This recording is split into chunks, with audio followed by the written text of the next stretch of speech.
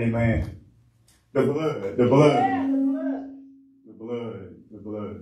The blood still works. Yes, it does. Amen. I just sitting there thinking about some things. That's right. That don't work no more. Oh, come on, if you sitting out there with a pager, I'm pretty sure your pager don't work no more.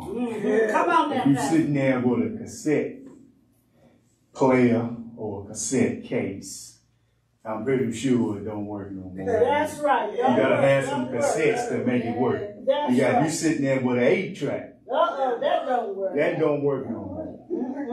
Hey, man, it don't work. It don't work. It don't work. But if the blood still works. Yeah. It still works. Yeah. It doesn't get old. Amen. It doesn't rust. Yeah. You know, you get some things after a while. It just wears out. You know, like if you wear glasses, you got to get some new glasses.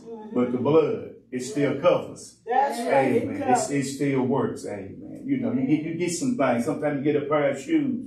You wear your shoes out, amen. And you just, because you love them so much, but you can't wear the blood out. That's right. Because the blood still works. Amen. I'm just trying to tell you, amen. Sometimes you might wear your bank account out where it ain't nothing in the bank account, amen. But the blood still works. You can't wear it out. You can't use it up, because there's always enough to go around, amen. To God be the glory, amen. Let's give him the praise. Amen. Amen. To everyone that's listening and even here, happy 4th of July. Amen. God is still good. God's still in the blessing business, even on the 4th of July. That's right. God didn't take the day off. That's right. He didn't call in sick. That's right. He's not on vacation. You know, but wherever you at, he's there. That's right. If you on your cruise, he's there. If you sitting on the beach this morning, he's there. If you sitting on the mountain, amen, he's there. If you sitting in the valley, he's there. Amen. God is still in the fixing business. Amen. Yes, he is. To God be the glory this morning. Amen. 2 Peter chapter 3. And I begin reading at verse 17. I will read verse 17 and 18. Amen. And I just truly want to give honor to my Lord and Savior Jesus Christ. To all whom honors due, I just thank God for another day, another privilege. Amen. I thank him for Jesus still sitting on the throne. Amen. I thank him for answering prayers. Amen. I thank him for being there. You know, sometimes you say, well, I got friends. But when you need somebody, it's kind of hard to get somebody. But when you need Jesus, he's always there. That's amen. right. That's amen. right. You know, there's a song that says, I might not be there when you call, but eventually I'm going to be there. But when you call Jesus, he's there. Amen. I don't care what day it is, what time it is, up or down. He's going to take care of you. Amen. But you just got to trust him. Trust him. Amen. 2 Peter chapter 3, begin reading at verse 17. And it reads, Ye therefore, beloved, seeing you know these things before, beware, lest ye also being led away with the error of the wicked, fall from your own steadfastness, but grow in grace and in the knowledge of our Lord and Savior Jesus Christ. To him be glory both now and forever. Amen. Let us bow. Our Father, now, God, Lord, thank you for this day. All your many blessings, Lord God. Thank you how you kept us in my stuff, Lord God. Thank you for preaching time, dear Lord God. Father God, I ask you to remember the absent part today, Lord God. Be with them, be with us here, Lord God, and just thank you. Lord God, thank you for what you've done, doing, and going to do. Thank you, Lord God, for waking us up this morning. Lord God, thank you for keeping your promise, dear Lord, that you would never leave us or forsake us, Lord God. Father God, I just ask you to be with the ones in the hospitals, the nursing homes and prisons. Remember the ones that's dealing with bereavement, dear Lord God. And Father God, just have your way in this service, Lord God, in Jesus' name. Amen. Amen. Just for a few minutes, I'd like to talk about how can I become a better Christian. How can I become better? Not better.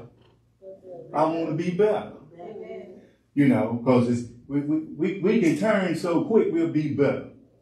What somebody said, how they looked at us, you know, how they treat us, we'll become better.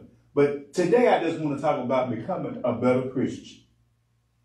We must want to become better Christians and be willing to work toward that goal. That needs to be our goal. I want to be a better Christian. I want to be the best. I want to be what God called me to be. Right. But sometimes we get twisted sometimes. Our growth is directed, and it should be something that we should invest in. It's that time. You know, I want to be better. How can I be better? What do I need to do to be better? Or what can I do to be better?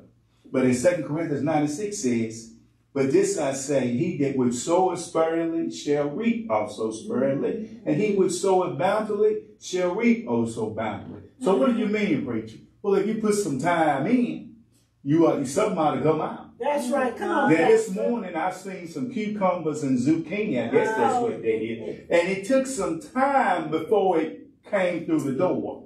But I'm here to tell you, it took some time before it come to pass. Amen. So I want to be a better Christian starts today, but you might not see the turnaround. It might be a while before you see the turnaround. But I just encourage you this morning, to be encouraged and don't stop. Because when you saying, well, I just ain't getting it, but you got to hang on in there. That's right. Hang in there. Hang in there. Hang in there. You need to become a better Bible student. How do I do that?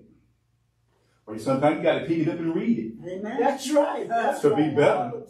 Right. Amen. Everyone needs the Bible knowledge and wisdom. We talk about we want discernment and this, but we don't ever pick the Bible up. We don't ever ask God what discernment.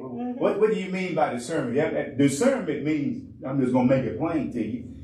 Hey, when somebody's trying to get over you, or somebody that say they like you and don't like you, God will let you know. Yeah, he will show it to you. You know, you ain't even got to say nothing. And you ain't got to say, well, I know you don't like me. You ain't got to play that hand. You just know that they're not for you. That's right. Amen. You know, you can tell by their action. You can tell how they act. When you show he's acting funny today, what's wrong with you? Amen. Because you already know what they all about. Amen. But we need to read the scriptures. Amen. If we're going to need the Bible, then we need to read the scriptures. Amen. And Deuteronomy 17:19 says, and it shall be with him, and it shall read therein all the days of his life, that he may learn to fear the Lord, his God, to keep all his and his law and the statutes to them. So we got to stay in the book. We got to stay in the Word. Stay in the Word. Stay in the Word. If you want to grow, stay in the Word. If you call yourself on the diet, then you got to practice being on the diet. You know, well, I'm on the diet. Well, every time I see you got a big piece of chicken and baked potatoes and all of this stuff, but see, you're not on the diet. You got to practice this. Every day, you got to practice this all the time. And especially when somebody says, we're going to have a cookout. And then you got 2 plates loaded down. I'm on a diet. Well, how many would you have if you wasn't on a diet? Amen. Come on, man. But I'm just trying to help, because see, you have to work at this. Even if you want to go to the gym, you got a gym membership. Well, I got a gym membership, but I never go. Well, you paying your dues, but you're not getting nothing out of it. You have to spend time in it. Well, I got a job, but I don't want to go to work. Well, guess what? You're not going to get paid. That's right. See, you got to put yourself in that place. That's right. And I know as a preacher, this sounds so funny, but it's so true. If you find your Bible, wipe the dust off of it, and then commence to reading your Bible, amen. Not just on Sunday or when we do True Tuesday, but every day you got to spend some time with it. You got to hang right there with it. You got to spend some time with it, amen. You spend time with Steve Harvey and everybody else, amen, but spend some time with the Lord, amen. That's right. Amen. We need to read it completely. Matthew 4:4 says, but he answered and said, it is written, man should not live by bread alone, but by every word that proceedeth out of the mouth of God.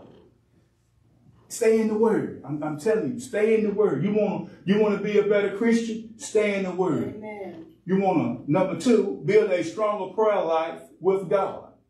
Well, you need to get in the Word, and you need to get a stronger prayer life. You got to spend time with it, man. Spend time. You want to grow. You want to grow. You see people, well, preaching, I'm in a pandemic, but it ain't going to stop you from praying, is it? That's right. That's when you pray. You still go to the grocery store. You still go to Walmart.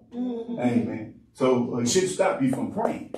You know, because now's the time it seems like, well, this is when we need to be drawn closer to God. But we as far as way we ever been to God. Amen. But Ephesians 6:18 says, praying always with all prayer and supplication in the Spirit, and watching thereunto with all. Amen. And 1 Corinthians 5:17 says, pray without ceasing. That's right. You got to always have that attitude about you. Amen. Always have that attitude. And 1 Thessalonians 5:18 says, give thanks for everything. Always be thankful. Give thanks. You know, give thanks. Just be thankful. You know, somebody gives something, thank you. I don't want that. I didn't ask you for that. That's a poor attitude. Be glad. Yeah. Be glad. You know, just be glad. Then you might pass it on to somebody else. Amen. Count it all joy when God tries us. But what do you mean, preacher? When he tries us, we ought to be joyful. Joyful. James chapter 1, verse 2 and 3 says, my brethren, count it all joy when you fall in diverse temptations, knowing that is trying of your faith worketh patience. God's trying to build you. And you feel like, what did I do wrong? You ain't got to do nothing wrong for him to try you. You his, right? Amen. Amen. He got a right to try. He gonna try you sometime. Well, you say you've overcome this area right here, I'm gonna see if you really overcome it. You say you quit cussing, we gonna see if you really done stopped it. We don't know. You don't overcame today. You know. So you get tried. Hey man, well, I'm over that. I don't have to deal with that no more. And guess what? Here it comes. Well, I thought you was over that. I was till it come in my face. Amen. I'm just trying to help us today. Amen. So you got to know it. Okay, once you say, well, I want to be better at this and I want to be better at that, well, something's going to happen. You just ain't going to go to sleep and wake up and it's, hey, I'm better. It's going to be a test. It's going to be a trial. It's going to be some work. You got to go through something to say you want to be a better Christian. Something's got to happen, amen. You got to put something in action, amen. Somebody's going to step on your big toe and make you mad. But are you still going to be the Christian, amen? But when we fall into tests and trials, there's always a way to escape. Do we want to escape? Or do we just want to give them a piece of our mind, amen? In 1 Corinthians 10:13 says, pray to find that there is no temptation taken to you, but such common to man. But God is faithful. God is faithful. Yes, he is. Who will not suffer you to be tempted above that you are, but with temptation always make a way to escape, that ye may be able to bear it. He gonna fix it where you can get out of it. But sometimes we don't want to get out of it. I'm gonna stay right here until I'm tired of being right here. Well, it's time to move on. Amen. Let me give you one more. Pour out your soul in prayer. You got something on it that's on your head. You need to get it off. You need to get it off. And sometimes talking to people, it do you some good, but they might not be where you at. You understand what I'm saying? You know, both of y'all on the diet. And you cheat. And you like, well, I understand. But your belly full and their belly's empty. They don't understand. They're not with you. Okay, 1 Samuel 1:15 says, and Hannah answered and said, no, my Lord, I am a woman of sorrowful spirit. I have drank neither wine nor strong drink, but have poured out my soul before the Lord. See, when you got a burden, when you got a problem, when you got an issue, when you got something that's really heavy on you take it to God. God, I can't handle this no more. You got to cast it to him. Well, don't nobody else want your problems because everybody else got problems. So you got to unload that thing to God. Unload it and take it to God. Well, I feel a certain kind of way. Well, you tell God about it, amen. And I got one right here I know we all gonna love. Love and pray for your enemies. Amen. Matthew 5:44. I got some amen. So y'all, I'm on your street. Amen. I know your zip code. I know your area code. Amen. I know your cell phone number. Amen. But 5:44, Matthew 5:44 says, but I say unto you, love your enemies, bless them that curse you, and do good to them that hate you, and pray for them which despisefully use you and persecute you. You still supposed to love them. That's right. You still supposed to hug them. Amen. Preacher. This is part of the growth. This is where you grow. Right here. Like I said, when you know they're messing with you, but you still pray for them. That's right. You still pray for them. You still shake their hand. You still call them brothers. You still call them sisters. This is how you grow. That's right. And this is Brother Eric's word, application. This is application right here. When you apply this to your life, you're going to see the growth. That's right. Apply yourself. Your enemies. You know they trying to stab you in the back. You know they trying to get over on you. You know that. But what's the scripture say? But I say unto you, love your enemies, bless them that curse you, and do good to them that hate you, and pray for them which despisefully use you and persecute you. Ouch! That hurts. You want to be blessed? I ask you, do you want to be blessed? Yes. This is what you do. Now don't mess around, man. But love them. You can love people from a distance. You can talk to people without fussing at them. I'm going to tell you, when you do this, God can bless you. Yeah. God can use you. Because we all say, God, take me to the next level. I want to elevate. I want to go higher. I want to do this. But this is the step right here. When you can love your enemies. Yeah. When you can pray for them, amen. Right. When you can give your enemy a glass of water, amen. Right. When you can say, I'm here to help you. What do you need? When you get to that point, God can move you up. Yes. But when you say, I'm tired of it, I ain't taking it no more. Guess what? Don't look for no blessing. Seek God's kingdom first. Seek the kingdom. We'll seek everything but the kingdom. And call it we looking for. But let me tell you some things before this pandemic and people miss service. They ain't come to church. Well, I'm gonna give you the first one. When you see this happen, now we're gonna be sick sometime we ain't coming. Something's gonna happen when, But I'm just saying, people who miss service, this is before the pandemic. They were weak in faith. Oh, I ain't got to go down there. See, the world done beat you up every day, all day. And then you need to come around and get some fulfilling back in. You got the weak faith. Number 2, the lack of respect for God. And here's a favorite, a sinful attitude. Because when you don't come to church, read your Bible, pray, seek the things of God, you're going to have an attitude about you. Amen. You're going to have little love for your brothers and your sisters. And a little concern for scripture. When you don't come, you don't care about growing. I don't care about that. What good is it going to do me? We've heard that before. What good does it do me? Little concern for spiritual growth. Lack of respect for elders and their authority. Ain't nobody tell me nothing. They put their pants on just like I do. And they do this. And we've heard it before. Yes. But see, this is all before pandemic. So now everything done kind of switched.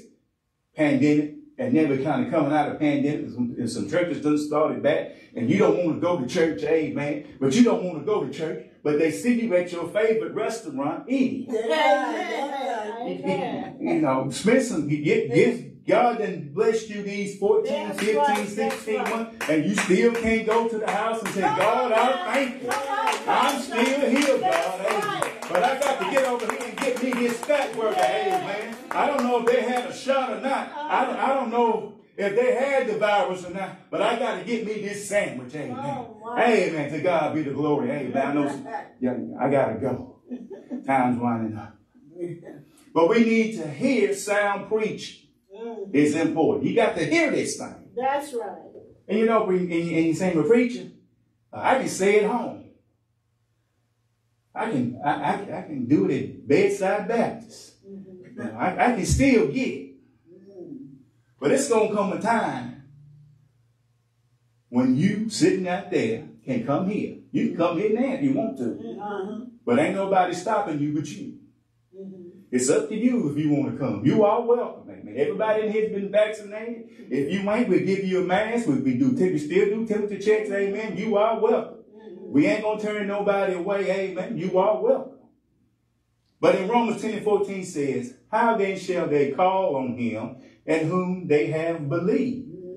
And how shall they believe in him in whom they have not heard? And how shall they hear without a preacher? Amen. Well, I want to hear it. You want to hear it. But you pick and choose when you hear it. Amen. I ain't coming this week. I'm coming next week. When time is winding down. That's right. Or up. How your clock is running. So you need to get it right now. Well, preacher, man, that's all you talk about. People even, they do. That's right. They do. I can show you Perry Spencer and Johnson & Johnson. You pull up that obituary thing, and it's got a list of folks. Young, old, otherwise, tall, short. That's right. You know. So I'm encouraging you. You need to know Jesus when you leave here. If you don't want to join True Word Plus, if you want to join somebody else, that's fine. But the key is that you know Jesus. That's right. And then when you close your eyes, when you sit there like this for the last time, people looking at you, they'll have to wonder, well, is they saved? That's right. Did they know the Lord? That's Amen. right. Was they in a relationship with God? What church did they go to? Who's their pastor? But see, you have to worry about this stuff because when you get it right with God, when your blood is running warm in your body, you get all every Sunday, you need to accept Christ while the blood is running warm in your body, amen. While you in your right mind, amen. What do you have to worry about? Well, are they saved or not? You know that you're saved, amen. To God be the glory, amen. Now let's talk about something we all do. Let's talk about a little worry, amen. Put more faith in God and less in worry. All right. And we're going to get out of here in a few minutes. But we ain't supposed to worry. We don't. But it's natural. That's right. You know, how we going to do this? He'll do. How we going to do this? Kids acting up. How we going to do this? Spouse acting up. How we work? We just worry. You know, we worry about one another. But there's no power in worry. Write this down, somebody. Put this in your notes. Feed on this week. There's no power in worry.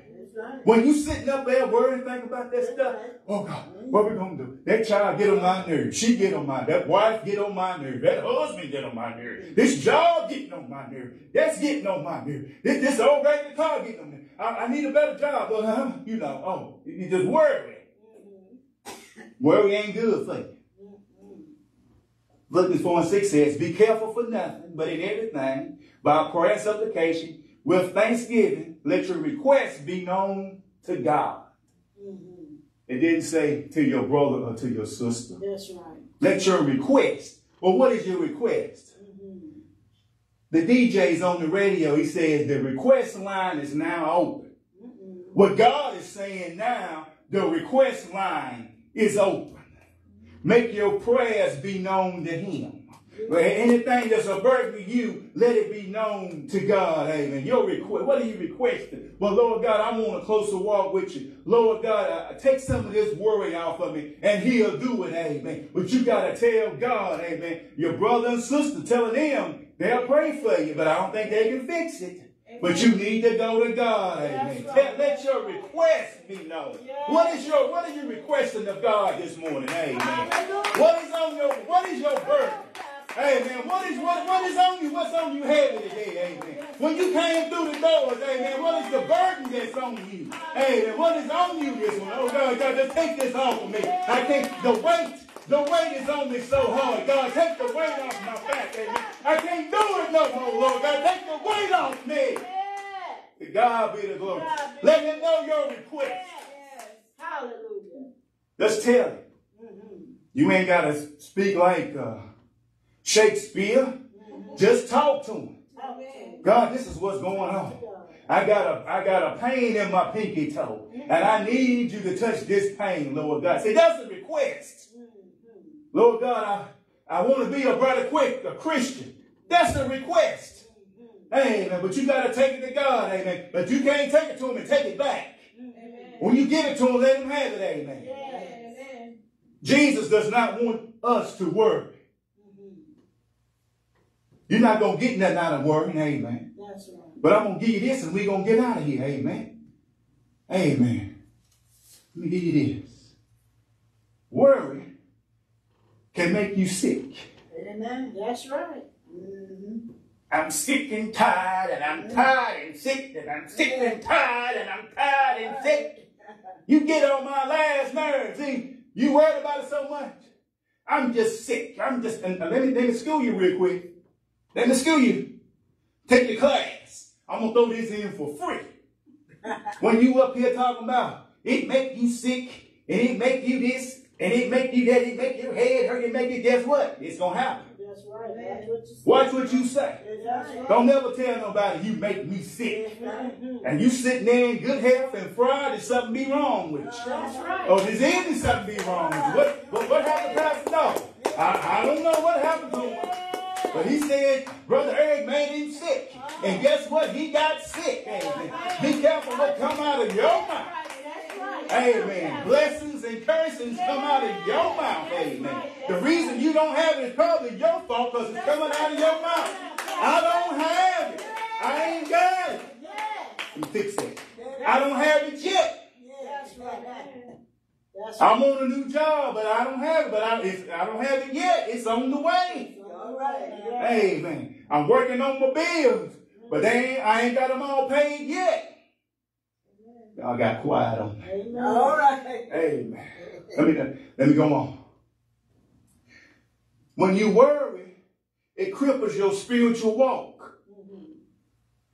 Walking for the Lord. And then you talking about this worry stuff. See, you got to live a certain way so it'll be effective on you. Because if you're not loving your enemy, if you're not praying, if you're not loving God like you ought to, then the blessing just ain't coming like it ought to. And you saying, well, God, I pay my tithes, I come to church, and I do this, and I speak to Sister Vanessa, and I just love everybody. But see, there's something keeping you from where you need to be. It's that word. Lower child went to the doctor. Blood pressure 150 over 110 or something. You know, crazy. Well, it's crazy. You know, and be like, well, it's all right. That can take you out of here if you're not careful. It affects your physical walk. It affects your growth. We all want to grow. We all here we are about halfway through a year, and we should be growing. But we kind of stale at it. Because one event or a series of events is keeping us from being to where we are. Amen. But that's another sermon for another time. It separates your soul from God. This worry. This worry. Preacher, it ain't no big thing. It's just a little thing. The little things keep you from getting into heaven if you're not careful. But let me tell you what worry is, and we're going to get out of here. Worry is faithlessness, self-centeredness, and it's a distracted. Worry shows lack of faith in God. Because if you saying, I got strong faith, I got strong faith, I'm trusting God, but why are you worried? If you say, I love the Lord, and God did it for me last time, and you're looking for him to do it for him this time, what you worried about it for? If he did it for you one time, he can do it again, can't he? Won't he do it? Yes, he will. Look, I'm done. I love y'all. Happy 4th of July. Amen. But how can I become a better Christian? Amen. I didn't say nothing about paying no tithes. I didn't say nothing about coming to church every Sunday. I didn't say about coming to Bible. I didn't say nothing about that stuff. But it's all part of it. Amen. I want to be better. How do you want to be better? Or do you want to be better? Amen. I don't care. I don't care what they do. I don't care what they say. I don't care about this and I don't care about that. You got to care about something. You got to care about when I leave here. I ain't talking about this building. I'm talking about leaving this world. And I close my eyes for the last time. I take my last breath. Where will I wind up? Will I wind up in heaven or will I wind up in hell? Where will I be? Where will I be? I want to, that choice, that's your choice. God's give you that choice. Well, you can go or not. But he said he has a place for you. He said to have a place with many mansions, a room with many mansions. Amen. They got a place prepared for you when you get here. When you leave here, I'm thinking, well, I ain't never had a mansion. And I don't even think I ever stepped in one. But when I leave this earth, I got somewhere else to go that's better. Right. Amen. You don't have to worry about no Duke Power bill, no lights, because Jesus is the light of the world. Amen. He is the light. Amen. I'm trying to tell you, amen. You don't have to worry about no heat, amen, no cold, because every day it's going to be like Sunday. But do you want to be a part of that? A preacher, or you talk about that. You talk about it all the time. I'm trying to help you. Hey, man, I want you to have what I have. It's called salvation. Amen. And I want you to trust God. Learn to trust Him. Some days you'll be like, boy, I can't believe it because I trust Him. I can't believe it. God, you heard my prayer. God, you answered my prayer. God, you opened that door. God, you shut that door. Amen. God thanks of Scotty Dalton that much that he does it for me and he'll do the same thing for you. Amen. But I'm through. I just want to thank Facebook family for tuning in, True Word Fellowship for tuning in. Amen. And at the time we're going to open the doors of the church. Amen.